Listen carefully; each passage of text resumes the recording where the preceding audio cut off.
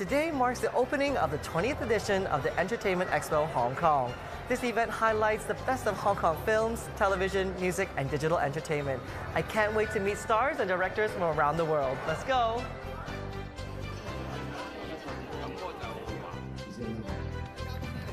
Filmart, which opens today, is Asia's leading entertainment content marketplace for the creative industries.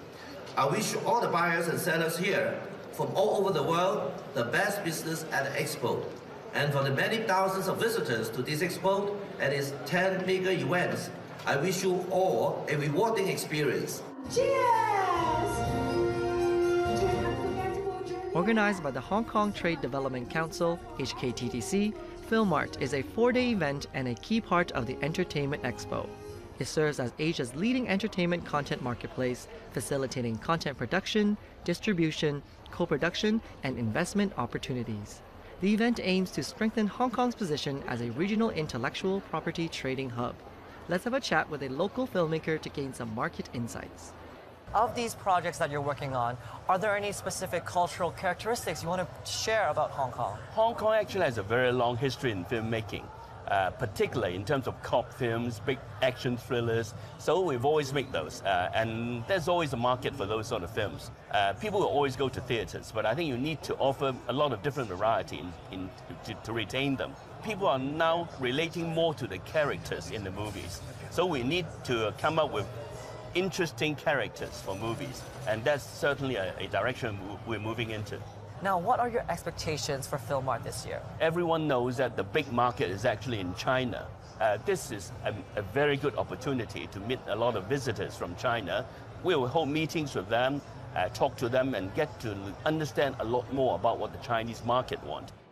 This year's Filmart featured over 750 exhibitors from more than 25 countries and regions, showcasing a diverse array of international and local productions. It provided opportunities for exchange amongst industry professionals, enabling them to explore ways of expanding their reach in both local and international markets. Now, what kind of films and projects have you brought to Filmart this year? We brought many titles, many genres, from drama to horror here to Filmart. Is horror one of the cultural characteristics you want to share from Indonesia to Hong Kong? I mean, Indonesia is culturally rich, and horror is one of the most favorite genre in Indonesia.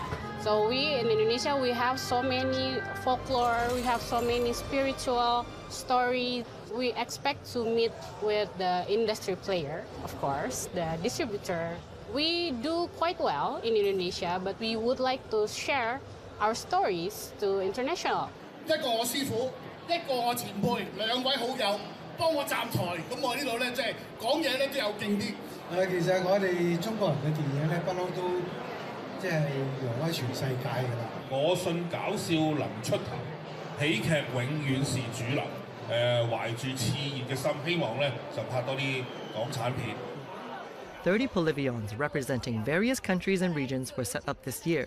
RTHK showcased their prime TV programs at the event too. Entertainment Pulse, a 4-day conference that ran concurrently with Filmart, offered the latest insights and market information in the field of entertainment. Can you share how the TV and film production have adapted from traditional practices to current video streaming? I believe streaming has now taken over a lot more of our users' time of the day, which is a good thing. I think the need now is actually not just quantity, but quality. In the last couple of years in particular, we witnessed that a lot of our projects have become what we call premium content that is the most demanding to users. It's about listening to what the users and even subscribers are looking for.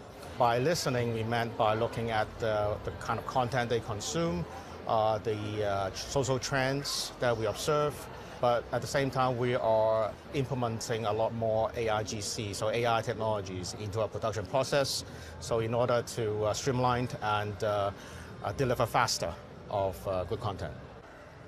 The expo will run until April 14th, and for all the cinephiles, don't forget to keep an eye out for the upcoming Hong Kong International Film Festival and Hong Kong Film Awards.